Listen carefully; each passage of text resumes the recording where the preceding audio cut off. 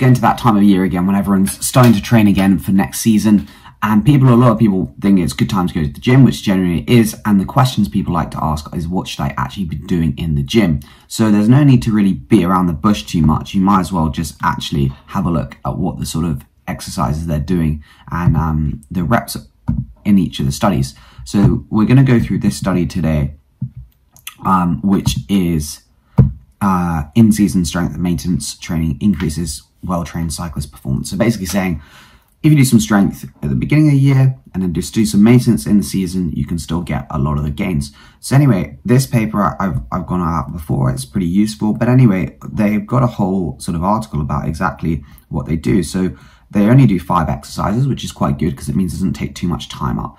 The first one's the squat, which is pretty, self-explanatory, pretty obvious.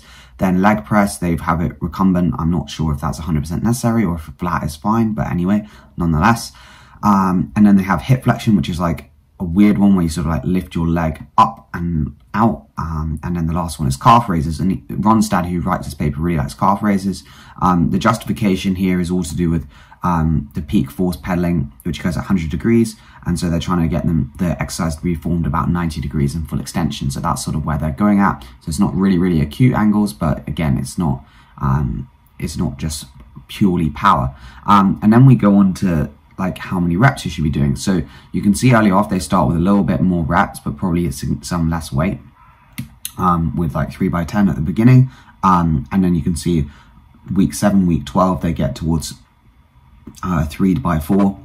And actually in the on season, you can see they're doing really small stuff like 2x5 or 1x6. So again, you can see the reps are not big at all, which is what everyone thinks, because you want to be gaining strength, not muscle mass, from these. So yeah, that's basically the sort of exercise you do. I think you could also add deadlift. I don't think that's a bad one to add. I mean, a lot of cyclists don't do deadlifts. A lot of them do, but I think that's not a bad one to add because it's a compound exercise. And then the only other real ones you could think of, maybe hip thrust or single leg squat. Those are always good ones to do as well.